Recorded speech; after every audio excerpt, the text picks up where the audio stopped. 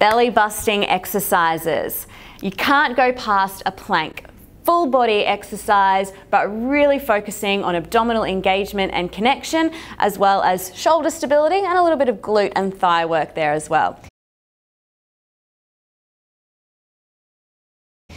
There are a couple of ways you can do your plank depending on your own preference and your own, I guess, shoulder stability and if you've got any injuries in the neck and shoulder area. The first way is down on the elbows and forearms. You can either come back onto your knees here, making sure you have one line from the knees through to the shoulders, or you can come onto your toes, so that full hover position. If you prefer, you can do your plank on your hands. Once again, on the knees, so dropping the hips, you've got one line from the crown of the head to the knees, or coming up onto the toes. So just picking your level, and if you're not quite at the level to hold a plank on your toes, you can start on the knees and slowly progress up.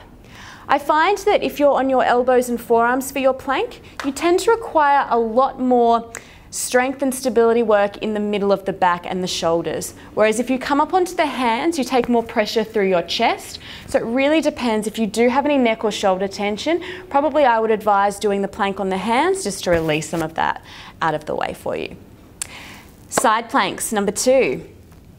Once again, a couple of ways you can do your side plank. Level 1 option would be elbow, under shoulder, bottom knee bent and extending that top leg out, and then lifting the hips and the waist away from the floor. So we're not sinking down too low. Really think of lifting like you're forming a triangle with the floor. Level 2, take that top foot forward and then lift up onto that back leg, so a split stance. And then level 3, we stack the feet one on top of the other, making sure we're not rolling that shoulder forward. Keep it nice and open, so shoulders in line and the elbow in line there. Take it up a notch, you can extend that top arm. Next, we come down onto our back. This is an excellent exercise for your lower abdominals, the double leg lowers. Some people with lower back tension, pain, may find that placing their hands underneath their tailbone for this exercise can help them maintain their lower back support.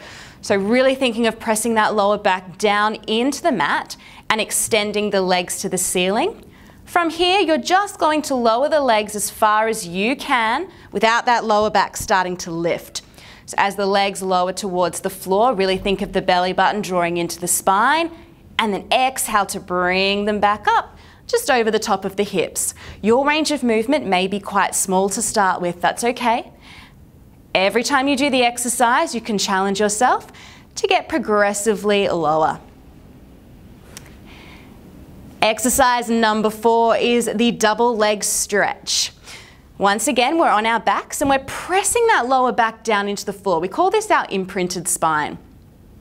Setting up by curling yourself up into a ball. Now you can, if you have neck or shoulder tension, keep your head resting down on the floor. That's absolutely fine.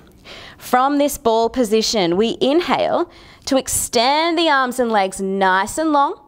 Exhale, sweep around and draw the knees back into the chest. It's an inhale to extend long, hands in line with your ears, no further back behind the head. Exhale, round it through. If the arms going overhead encourages your lower back to start to arch, just keep the hands resting and reaching past the hips, just going for that double leg extension without the arms. Final exercise is my favorite. It's the crisscross, working the obliques, working into that waistline.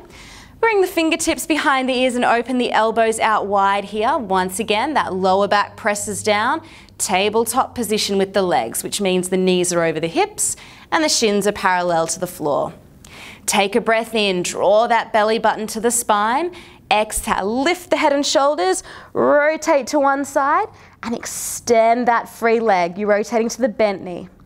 Inhale, lower back down, other side. Exhale, lift, rotate, extend. And inhale, lower back down. Trying to focus on keeping the elbows wide, opposite shoulder moves across the body rather than the elbow. So keep that chest open, lowering down. The lower the leg goes to the floor, the more intense the workout, the higher towards the ceiling, the less intense. Try and do those exercises 3 times a week, and I guarantee you will start to see the slimming, tightening and toning of the waistline.